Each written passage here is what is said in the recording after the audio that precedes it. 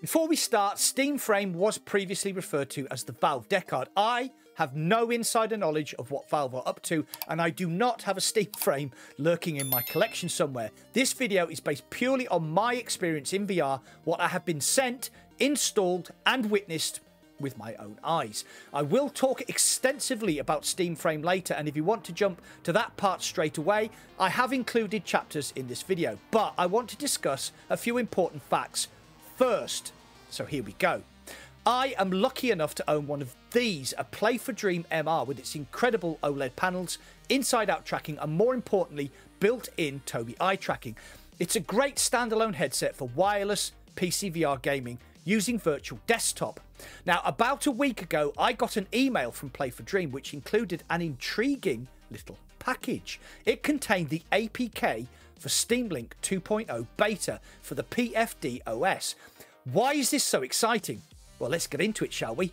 Steam Link is Valve's own wireless streaming solution which launched for the MetaQuest OS at the back end of 2023. It is basically Steam's version of Virtual Desktop, but it lacks some of the major features of its legendary rival. However, it's typical Valve. It's free, it's easy to use, and it just works. So what does the Steam Link 2.0 beta contain that has me so excited? Well, a bit of context first. Steam Link has a feature called Encoded Video Size PX, and no, I don't know what the PX bit means.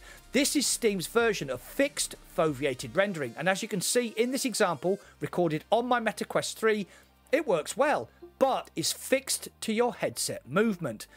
The exciting thing about Steam Link 2.0 is that it has encoded video size, PX, but uses the Play for Dream MR's Tobii eye tracking to give you dynamic foveated rendering. This means that the part of the screen that you are looking at will always be rendered in the highest possible detail. So try this. Hold your finger up to your eye line but slightly off center and don't look at it. See that it's slightly blurred. Now, move your finger to the center of your eye line and look at it. See how it comes into focus. That's how dynamic foveated rendering works, basically the way the actual human eye works.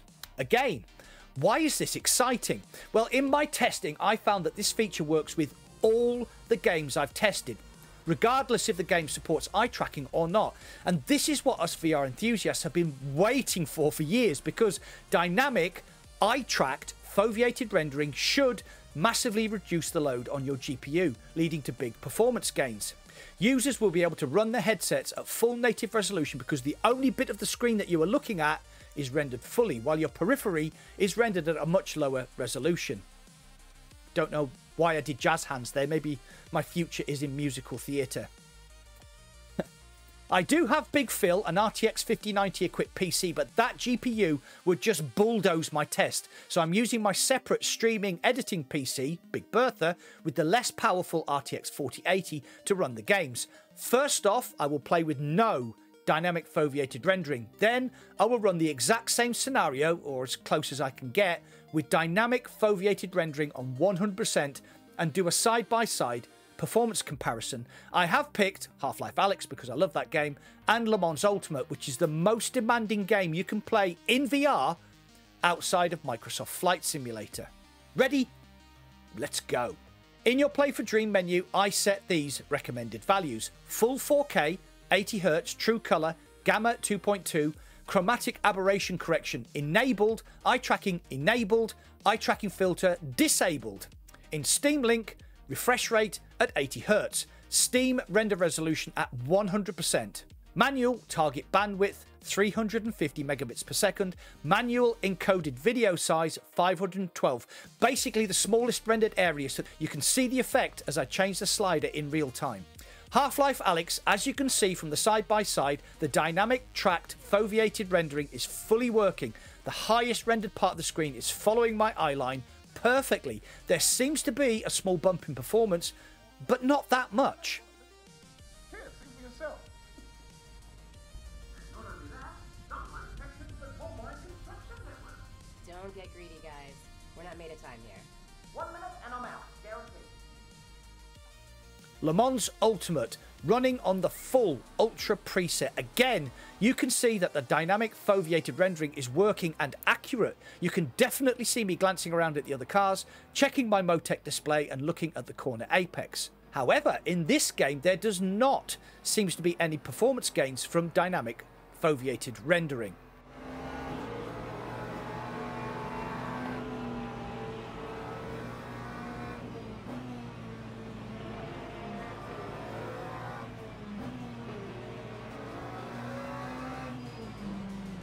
So, Steam Link 2.0 has eye tracking working really well. There appears to be a small performance bump in some games, but not in others. But this is a beta. The eye tracking works seamlessly. So now they need to focus on using that to improve performance. And it's Valve. So I have every confidence they can do it. So let's move on to what I think this means for Steam Frame. Going back to the title of this video, this one feature has led me to draw some conclusions about the Steam Frame combined with Steam Link 2.0. So here we go. Steam Frame will be a wireless standalone headset running Steam OS like the Steam Deck. It will have inside-out tracking for head and controller positioning, so no need for expensive base stations and all the accompanying wires and setup.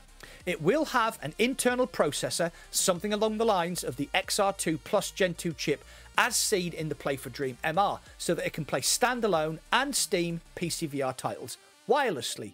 Steam Frame controllers are codenamed Roy, and I have gone hands-on with them. Well, actually a mock-up of them anyway, and they look identical to the Steam Deck controls, which brings me nicely to my next theory. It will have a large internal memory. Rumours suggest you will be able to play your flat screen Steam library standalone, like a Steam Deck for your face. So, fingers crossed for this feature. Steam Frame will have OLED panels like the PFD MR, glass pancake lenses and Tobii eye tracking built in to maximise performance using Steam Link 2.0 with dynamic foveated rendering. Lastly, it looks like Steam Frame will have an improved version of the Valve Index off-ear audio solution, which makes me happy as it was by far the best audio I've experienced in VR so far. We are working on Valve time here, but with the release of Steam Link 2.0 into beta for selected users, Valve are testing whether dynamic foveated rendering works with Tobii eye tracking. Currently, the Play for Dream MR is the only wireless high-end consumer standalone VR headset with Tobii eye tracking, so it makes sense to use real-world testing for this feature. Therefore, Steam Frame will have eye tracking built in, probably from industry leaders Tobii. Steam Frame is close to release. Reliable sources have stated that it has gone into production with the aim of producing 500 to 600,000 units per year. So with that limited number, my assumption is that it will be towards the higher end of the VR market, somewhere between $1,200 to $1,500, current tariffs depending. What do you think? Is my reasoning logical, or do you think I'm being overly optimistic or even overly pessimistic? You know the drill. Get involved and comment down below.